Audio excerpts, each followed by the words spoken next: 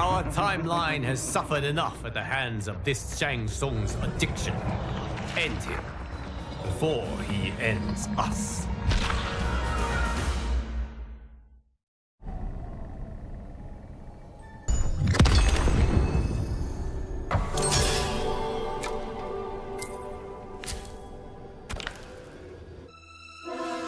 When Shang Tsung arrived in his timeline to consume its souls, he expected little resistance.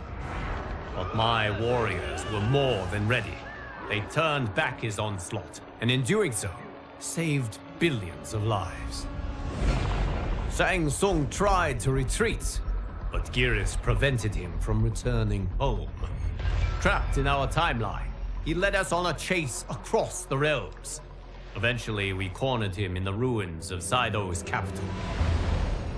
Cut off from any source of souls and unable to feed, Shang Tsung began aging at an accelerated rate.